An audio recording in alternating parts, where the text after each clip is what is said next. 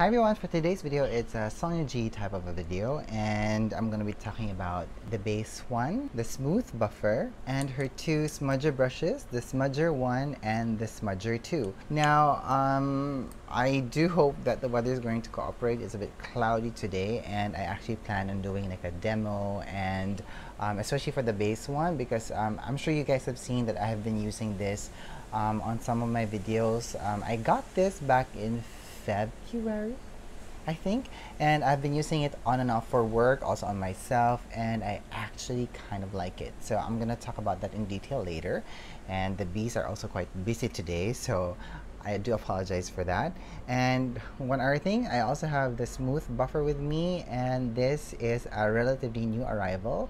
Now, I have been actually planning of putting this to work first, and unfortunately, because here in Metro Manila we're on lockdown again, so I don't have that opportunity at all. So for this particular brush on this video, I'm going to be talking about it like some sort of like a first impressions, and I'm also going to show you guys like what I'd use it for based on what I see in my head. And also the other things, and I'm also going to be talking about the smudger brushes. There's going to be a little bit of a demo, and I'm also going to give you my opinions about it. Alright, so let's start with the base one, and as you guys can see, it is part of her fundamental line because it is the one that has this very nice thick handle, which I actually love. So I wish all of her handles were like this because I really like the way that I'm able to grip on the handle of the brush effectively. Now, I still love the color. It still has that very nice lacquered red color that fades into the black here in between the black ferrule and the base. And the bristles is actually made of mixed fibers, so it is made of nylon mixed in with Chikuhodo goat hair. One thing that I do love about the brush head is that when it doesn't really bloom so much, and it relatively keeps its shape even after washing and when you are using it, which I really love. And it's quite dense, and it's very resilient, it's very strong, and it has a tendency of jumping back into shape after you've landed from the face. And I love the size of it. It's very small and compact, and it can fit into a much more specific area of the face, especially if you are someone who just wants to put foundation on a specific area instead of putting it all over the face. Now, I have read on some reviews about this product that they didn't like it because they found this to create a very streaky kind of foundation application, and I was really surprised with that because I didn't experience that at all. And I was really thinking like, oh, maybe they loaded the brush with too much foundation, because that's usually what happens when you load a brush with too much foundation. It really becomes very streaky. So I've loaded the brush head with a little bit of liquid foundation just to show you guys, and I'm just patting it and buffing it into my skin, and I don't see any streaking. Like, even if I slide it this way and I mix it, it's really not streaky at all, which I actually love because just for comparison, hang on, a long time ago, the brush that I used to apply liquid foundation was my very old MAC. Is it the MAC 187? Yeah, this is my very old MAC 187. And this is the brush that actually create a lot of streaking when I first apply like liquid foundation on the face. So for example, you really can't see it because the foundation is almost the same tone as my skin. And it really takes a while for me to blend in the foundation with using the very old MAC 187 brush. And sometimes if you've loaded the brush with too much foundation, you can really see the brush strokes on the foundation on the face. And I do remember with this brush, I was so frustrated with it because there was one time a senior makeup artist pointed that out to me, and he told me like, your brush strokes are seen on the face, so you have to buff that out. Because the brush head here is very long in comparison to the base one. See, it's like almost half the length, and that's the main reason why the very old MAC 187 brush appears to create a very streaky kind of foundation application on the skin. And truthfully, if it's a bit streaky, I don't really find it, because one of the best things about brushes from Sonia G is that As soon as you start buffing the product all over the face, it starts to blend and mix immediately. And I really love its size. It's a very nice small compact size. It glides very easily under the eyes. It's not painful. It feels very silky, and it doesn't drag on the skin. It doesn't feel like it's pulling on the skin, which I really like. And just like that, you can see it's blended very well, and it's creating a very nice, even, and a smooth finish. Now, I also love using the base one for cream foundations, and we're going to do that now. So I'm just going to remove any excess product on a microfiber towel here. And I have here a mix of like 2 colors of cream foundations from MAC. This is from their full coverage line. And I'm just loading the product here at the very tips of the brushes. And let's just buff everything.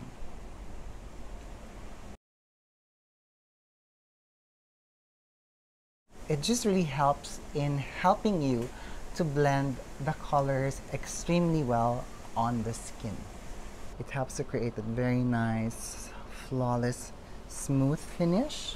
And also one other thing is that some cream products can be quite heavy, and it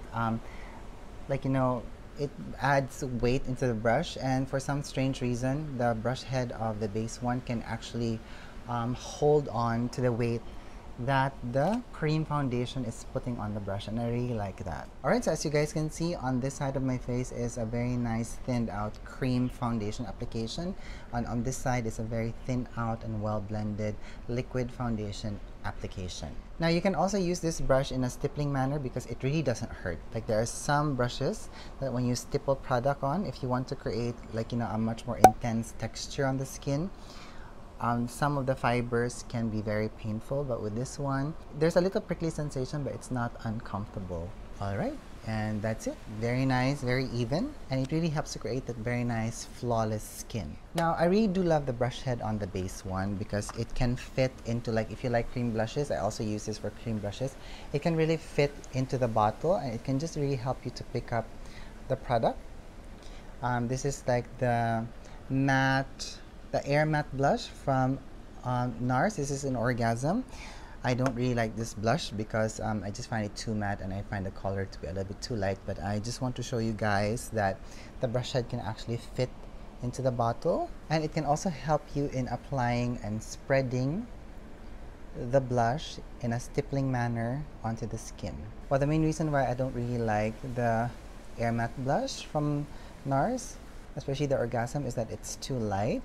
And there are actually like gold flecks on it that when you start to buff the brush, the flecks start to fly, and you get shimmer in parts of your skin where you actually don't like to have shimmer.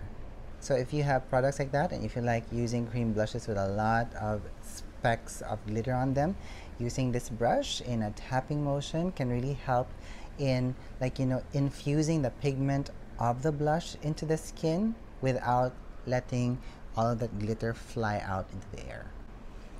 So let's try to balance it out here on the other side, and I'm just pressing it lightly. Alright, and just like that, the Air Matte Blush in Orgasm disappears into my skin. Anyway, now before I set everything with powder, I would like to discuss first the smooth buffer, because this is the first time I have this with me, and this is what I'm going to use to set my face with powder. Now, I do have to say that I still also love the color of the handle here. Very nice blue handle. And I'm not a big fan of the tapering handle here, the one that tapers into the very bottom, but I do love the colors here. And the handle on this, the brush in general, is actually much more lighter than in comparison to the base one. Now, I still prefer the weight of the base one than the weight of the smooth buffer, because I'm very light-handed when I am holding my brushes. So I have a tendency of actually letting go of the brushes when I'm working. So I just have to make sure that I actually grip on the handle of this brush extremely well. Now, I also do appreciate the brush shape and the brush head, and I am not really a fan of kabuki flat top type of brushes, because It's not something that I have been using ever since I started putting on makeup. But I do have to say that the brush head is very smooth. Like, I can really feel it just gliding over my skin. And according to the description on this on Beautylish, this is actually a brush that will help you to apply powders in any formula onto the skin without actually disturbing the base that you have on your skin. But before we get into the application of powder on my face, let's compare the base one and the smooth buffer together. So side by side, we can see that the brush heads, the smooth buffer blooms more extensively than the base one. And I mean, that is great because with the smooth buffer, this is actually what helps to blend out the colors on the skin extremely well, because you know, a fluffier brush will always blend out colors extremely well on the skin. The flat top here, when I see a brush like this, automatically I think that this is what I'm going to use when I want to pack on powder on the skin. And I would use this brush in a tapping motion just to create like the intensity and the opacity that I want on the skin. So I'm going to put this brush to the test and we'll see how it applies different kinds of powders in different kinds of formulas. And I'm going to start by setting my entire face using the smooth buffer loaded with powder. Okay, so this is just some loose powder. So this is how it looks like on the very top of the bristles of the smooth buffer. And I'm just going to tap it in the areas where I want to set the foundation, and that instantly really toned down the shine and it created a very nice even coverage. Okay, so I have just realized right now that if you actually load the brush with a lot of powder, it will pick up a lot of powder, but let's see if that will actually create more texture than necessary. But other than that, it's looking quite great. It's actually applying powder extremely well.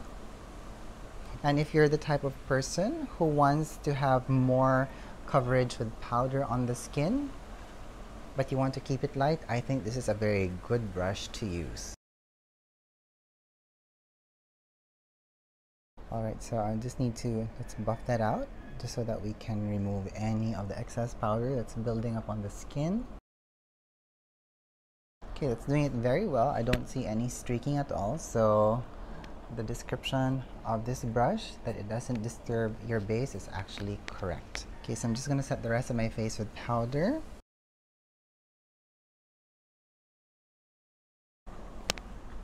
This is great. So the powder looks very even on my skin.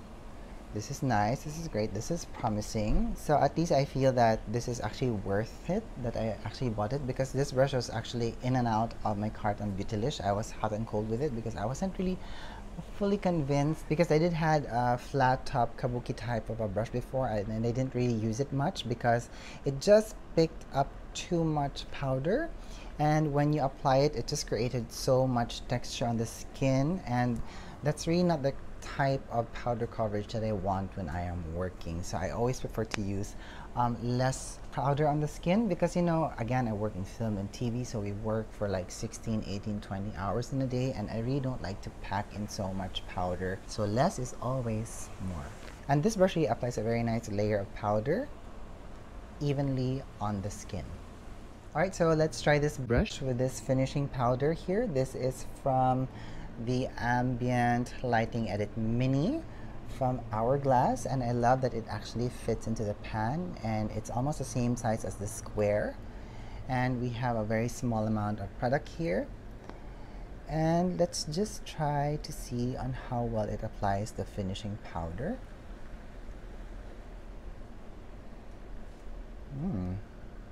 That's very nice. Let's try it here. I'm just patting it in. But this does the job of actually applying a very even amount of finishing powder. That's nice. So let's just add some here and here. Not bad. So it does work very well. So my foundation is still there, it's still even, so that's great. Okay, now let's try this blush here. This is from the same palette, and let's try to see how well it applies color. So I've just realized that now that the smooth buffer is actually a very resilient brush. It will actually pick up good amount of pigment from your product. So it's very obvious here with the blush, especially because this is like a baked kind of a blush. So just be very careful. Okay, and I can also see that it's actually helping to blend the product out extremely well. So you can also use this for blush application. This is pretty. Okay, so before we move into a different type of powder, I'm just going to load the brush with loose powder here, and then I'm just going to buff it onto this microfiber towel so that the loose powder will just help to remove whatever color that was left of the blush here on the brush. So this is like a dry cleaning technique. And then whatever is left on the brush, I'm just going to press the loose powder so that we remove some of that shine here. Alright, so that's quite beautiful, I have to say, don't you think? What do you think, guys? Please let me know down in the comments box. Okay, my door has been driving me crazy. Sorry if my face was too close to the camera. It's so windy right now. Like, I'm just so glad that it's not raining because it's been raining for more than 2 weeks here in the Philippines now. And I'm just so glad that I'm able to shoot something. Alright, so what we're going to do now. So I actually do want to try this baked bronze powder from Laura Mercier. So I'm just going to swirl the brush here. And I'm so happy to say that it doesn't create product kick-up. And the main reason why is because the brush head is made of dyed Chikuhodo hair. So it's very soft but dense. And if I use a Hakutotsuho haired makeup brush, it actually creates a lot of product kick-up on the pan, but with this one it didn't, so I am impressed. So this is like a bronzing powder, so this is what I'm going to like use today as like sort of like a finishing powder. And I'm just buffing it in circular motions at areas where I want to add some warmth and depth. And I'm happy to say that it's actually doing extremely well. Okay, so I'm just going to tap that here into the cheekbones, the temple area, and blend it out.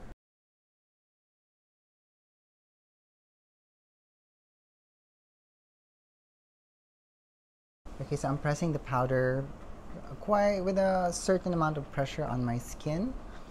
And I'm so happy to say the brush head still keeps its shape, so that's very important. Alright, so it's official.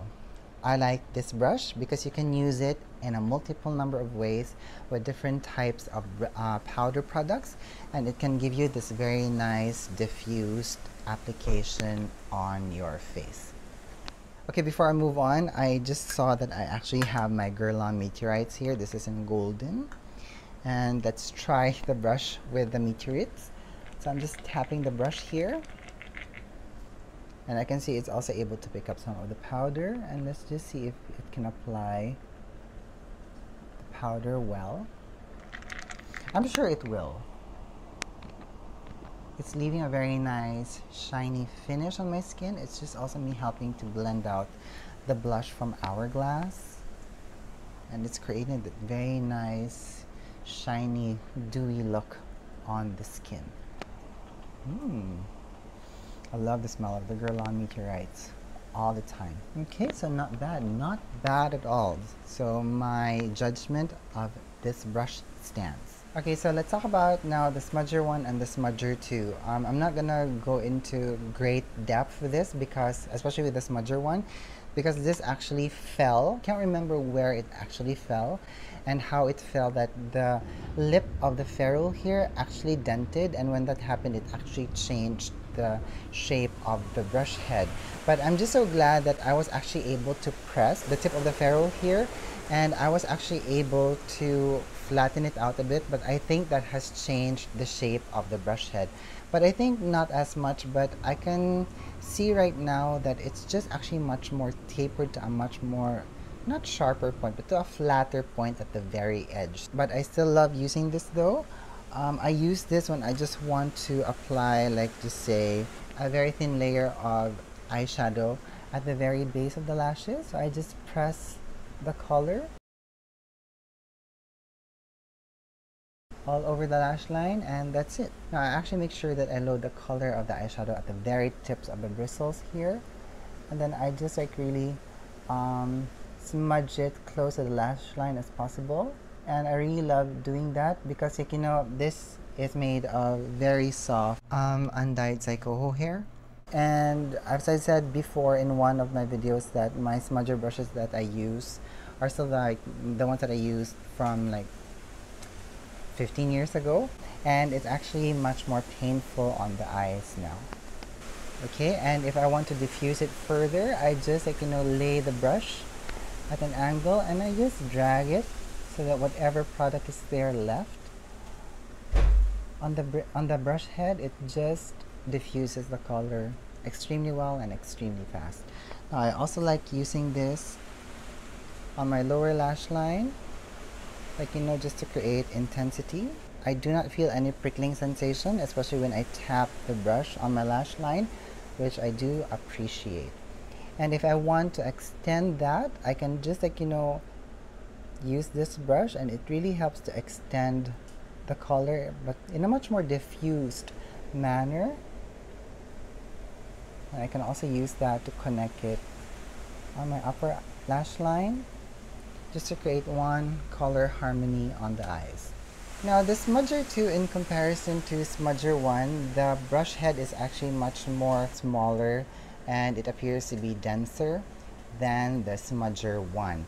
Now, the Smudger 2, I like actually to use this when I want to diffuse eyeliner on the eyes. Like, if I still use cake eyeliners, by the way, and I love using this for cake eyeliners, and I'm just so glad that this is made of undyed goat hair, because it's going to be much more easy to clean. And the other types of eyeshadow products that I like using the Smudger 2 for is cream eyeshadow sticks, and the color that I have loaded here is the color Plum, and I'm just going to smudge that across the lash line.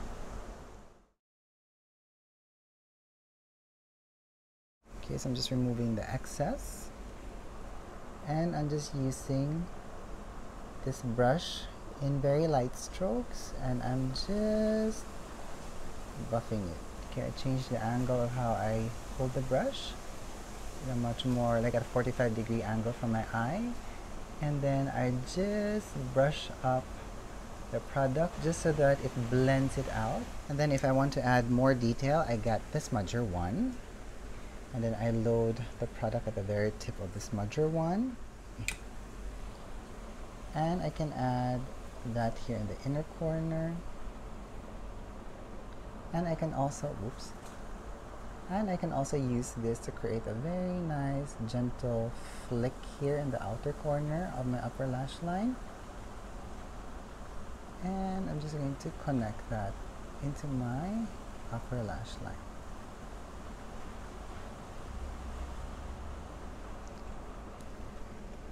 And that's that. Very easy to use and very easy to handle. Now, as I've said earlier, I actually smashed the Smudger 1, and I don't think I'm going to buy a replacement brush for this, because to me it still looks like I can still use it. And truthfully, I just find that the brush heads of Sonia G Smudger brushes to be a little bit too big for my comfort, because my favorite Smudger brush, the one that I've been using way like at least 15 years ago, is my very old Smudger brush from Laura Mercier. So if we look at the brush head here, it is a very small brush head. Now, I really love using this brush because it can help me pick up very dense eyeshadow products, and it can just really help me to press the product into the lash line. I can feel now how comfortable Japanese eyeshadow makeup brushes are on the eyes. Well, this one, it gives me it's not painful, but it's like it gives me a very uncomfortable sensation now on my eyes. So I really thought that it was time to change this, because I've been using it for far too long. But yeah, so I do have other smudger brushes on my kit. So this is from Chikuhodo. This is from Chikuhodo from the Soiree series, and this is from Chikuhodo, and this belongs to the FO series. Now, the only thing that I have problems with these brushes is that they appear to have longer bristles, especially both the Chikuhodo brushes in comparison to the Chikuhodo. The Chikuhodo, it's almost the same size as my Laura Mercier, but the bristles are just longer. So I'm still on the hunt actually of finding a smudger brush which is almost the same size as my very old smudger brush from Laura Mercier. So if you guys have any recommendations of a smudger brush that has the same design as this very old Laura Mercier smudge brush, please let me know down in the comments box and I'm gonna go check it out. Alright, so those are my recent purchases of brushes from Sonia G. I hope that you guys enjoyed this video. And if you guys have any questions about the brushes that I used today, please leave them down in the comments box below and let's have a conversation about it. Thank you so much for watching. I hope that you're having a good day wherever you are. Bye!